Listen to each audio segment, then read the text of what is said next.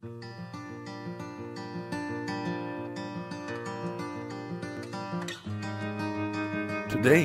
is April the 23rd. Should we resist the government? Let's find out together as we study Mark 11, verses 13 to 17.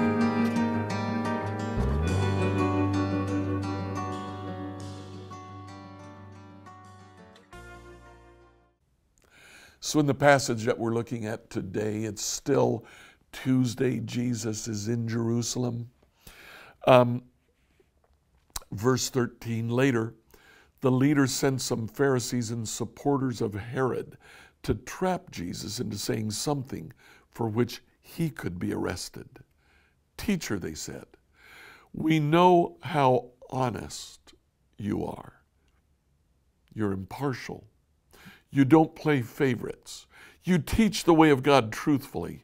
Now tell us, is it right to pay taxes to Caesar or not?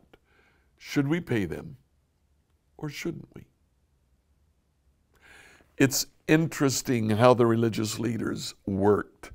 The religious leaders had the ear of both the Pharisees, who were actually part of the religious leaders, and followers of Herod, because Herod made a show of honoring the Jewish cult that took place in the temple.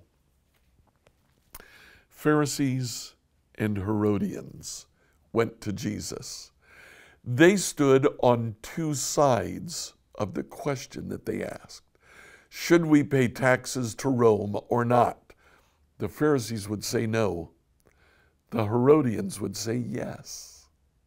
What's interesting to me about that is the very fact that they were able to agree on who they hated. They both hated Jesus enough that they would approach him with the two sides of this question. Now, taxes were charged by Rome to all of the nations that Rome controlled.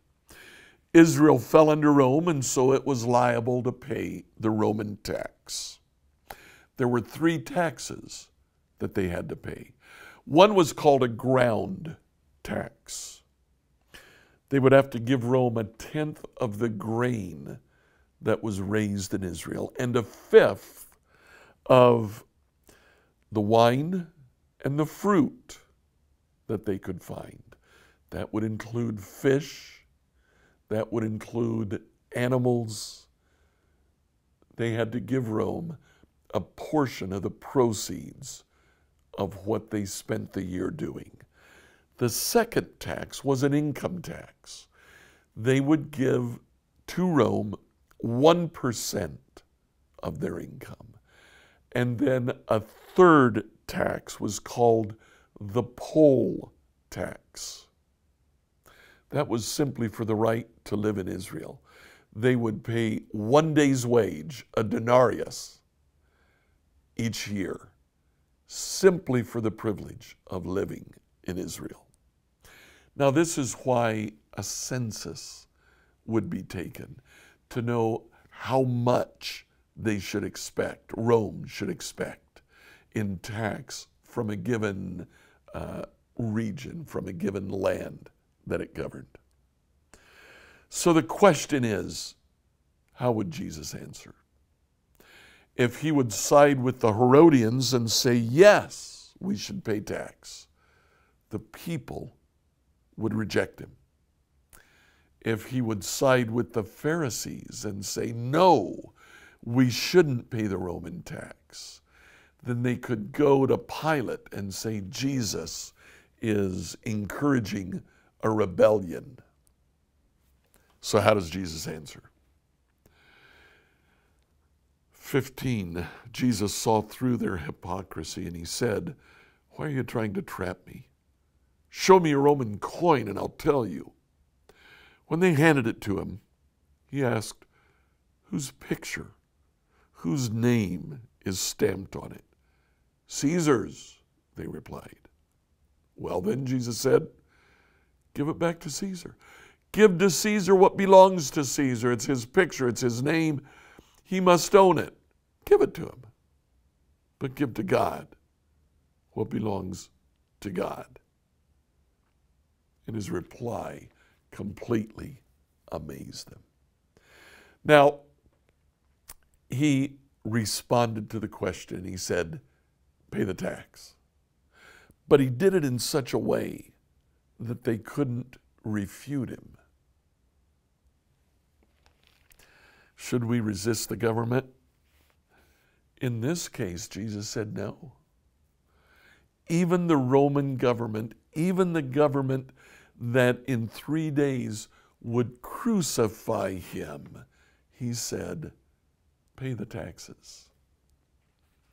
There comes a time to resist the government, but that time is not when we are inconvenienced by the government. If we're inconvenienced, Jesus said, pay the tax. That's not big enough to fight against the government. In fact, Paul says later, the government provides you services. It keeps you safe. It drives away the enemies. It exercises justice. Pay the tax. There comes a time to resist the government, but it's not over inconvenience. It's when the government stands against Christian values. We actually don't even see a case of that in the New Testament. Even the Roman government, Christians were told to pay the tax. Like and subscribe to this devotional on whatever platform you use to listen to it. Send your questions to questions@becomehope.com. We'll see you on Sunday when we will study the simple faith of children.